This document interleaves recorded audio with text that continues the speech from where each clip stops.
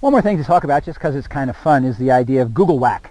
And you can go to Googlewhack.com if you want to learn more about it, but there's sort of a running contest for people to be able to find Google queries that return just one result.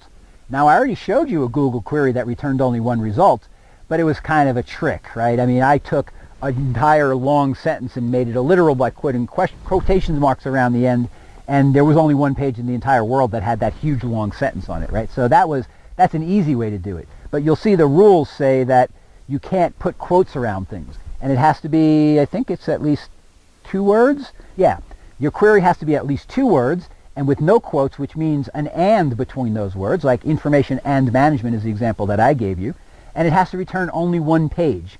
Now, the funny thing about it is, if you find this page and you report it to Googlewhack, you say, hey, look, I found the Googlewhack page. You know, ain't I cool? I found some Google query that only returns one result. What does Googlewhack do?